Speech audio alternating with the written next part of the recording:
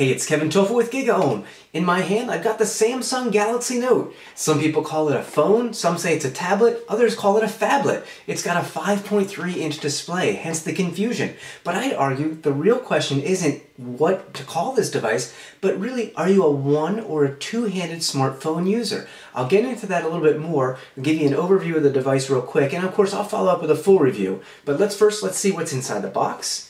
And I've already got the phone out of it, so I will just bypass this. We have a nice quick start guide, which is actually pretty handy. I usually don't look at a lot of the documentation, but this is actually quite good to get you started.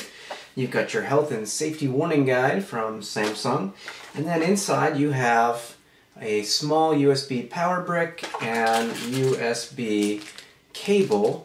And I believe there's some headphones around here somewhere that I must have misplaced, because I'm pretty sure they come with those too. So, other than that, not much else in the box, so let me put that down and show you this bad boy. It's pretty big, as you can see. Here it is in my hand. We'll take a closer look at it and also compare it to other devices, such as my 7.7-inch tablet, my Galaxy Nexus, and even my iPhone, because that's a 3.5-inch display, 4.65-inch display.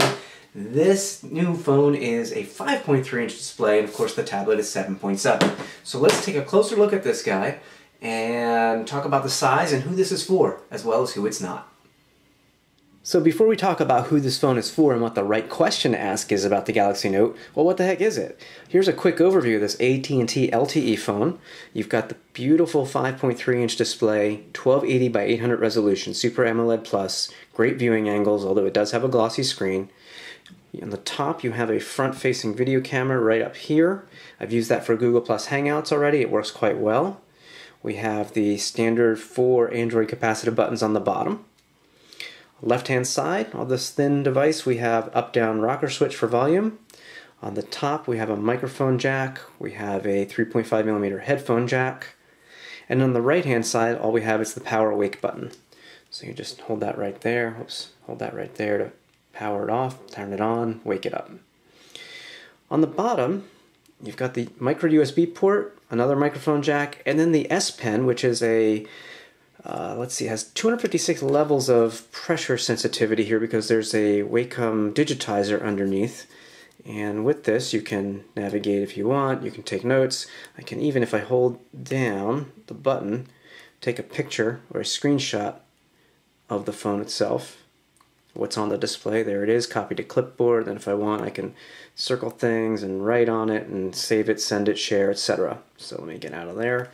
The S Pen will be getting an upgrade or upgraded software when this phone gets Android 4.0 this quarter, and that is coming within the next 1 to 2 months is what I'm hearing, so we'll see. For now it runs Android 2.3.6. And bottom we've covered back side, slightly rounded back, slightly rounded all around the edges, 8 megapixel sensor here with an LED flash, and then you've got your speaker for speakerphone, music, etc. So that's the hardware itself. So what's the right question to ask? Phone, tablet, phablet? None of those. The question to ask, and I'm going to bring my iPhone into the mix here, is do you use a smartphone with one hand or two? That is the ultimate question. If you are a one-handed smartphone user, then you are used to doing everything on, say, an iPhone or a small screen device with one hand, easily reaching to all the corners, able to type all with a thumb, no problem. So you can carry something in this hand, cup of coffee, whatever it is, and you can use this phone all day long. Fantastic. However, ever since I first used a smartphone, I have always been a two-handed smartphone user, even with the iPhone. I always type like this with two thumbs on the iPhone, and I just always have. So, as a two-handed iPhone user, two-handed smartphone user, this is not a problem for me at all. I'm constantly using both thumbs to get around, do whatever I need to do. If I need to use one hand to scroll, I can certainly do that. If I want to, say, read a book in my Kindle app, I can certainly scroll with one hand here. Text input is rather tricky. Reaching up to the top left, also rather tricky. I have small hands, and clearly this is a big phone, no doubt about it. If you're a one-handed smartphone user, I wouldn't bother looking at this phone unless you're willing to change the way you use your phone.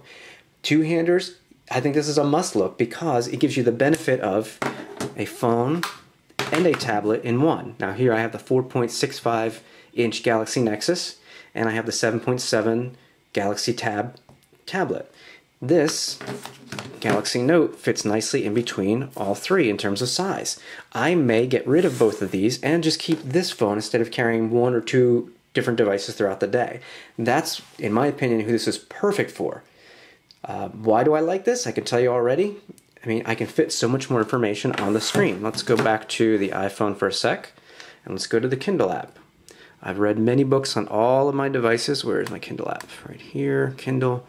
This is the same book. I'm not on the same page. I haven't synced, but you can see I'm probably able to read twice as much text on here than I am here. The same goes for websites. Let's go to web page. I don't want to go to support. Let's go to gigahome.com there. We'll do the same thing here. I'm already here actually.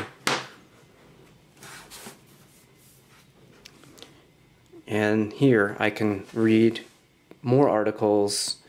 I have more scrolling here. I don't have to zoom in to read the text here, although I can, obviously. It's very crisp and clear. Works in landscape, of course. It's more like a small tablet at this point for me. 2 hands, tablet. So, again, one-handed user, this is great. I can see why you wouldn't want this. Two-handed user, I think you need to look at this. And, you know, maybe it's an upgrade from something this size. I'm not saying one is better than the other. I'll do a review of the phone, of course. But in any case, that's really what it comes down to me. If you want a two-handed experience and you don't mind that, this is fantastic in terms of form factor. So for now, I'm going to call it quits and just say that I'll have a full review of the Galaxy Note on AT&T's LTE network soon. I just wanted to point out one key difference in trying to determine if this is a phone for you or not, what this can take the place of, a tablet, a phone, both. You know, there's lots of options here. This is a unique new form factor, I think, for the market. And it's interesting because at CES, I had this for about 10-15 minutes, and I did not like how wide it felt in my hand. And when I first received the review unit, I still didn't. And that's because I'm used to a Galaxy Nexus, not quite as wide, and certainly not as big of a screen. However, just like it took me 2 or 3 days to get used to the iPhone's keyboard, which I think most people really did get used to it over time, and they didn't just magically get used to that software keyboard in the first day. A lot of people had to be comfortable with it. I think there's a learning curve here that all of a sudden, after a day or two of using this doesn't feel that big to me, and this absolutely feels puny to me. So that's my initial take on the Galaxy Note. Again, don't ask if it's a tablet or a phone or a phablet. Ask yourself if you can use your phone or are willing to use your phone with 2 hands in most cases.